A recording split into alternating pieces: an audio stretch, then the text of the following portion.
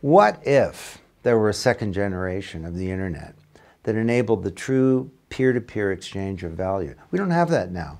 If I'm going to send some money to somebody else, I have to go through an intermediary, a powerful bank, a credit card company, or I need a government to authenticate who I am and who you are. What if we could do that peer-to-peer? Just a few years ago, an unknown person or persons named Satoshi Nakamoto came up with the Bitcoin protocol. And essentially, to me, what's happening is that once again, the technology genie has been unleashed from its bottle.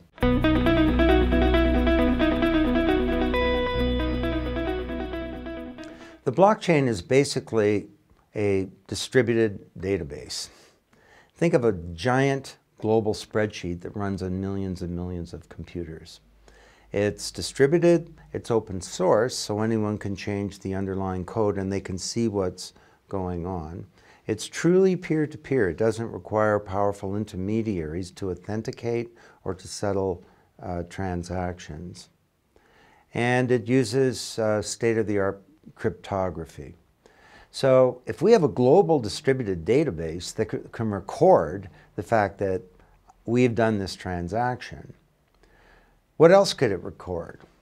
Well, it could record any structured information, pretty much. Not just who paid who, but who married who, or who owns what land, or what light bought power from what power source.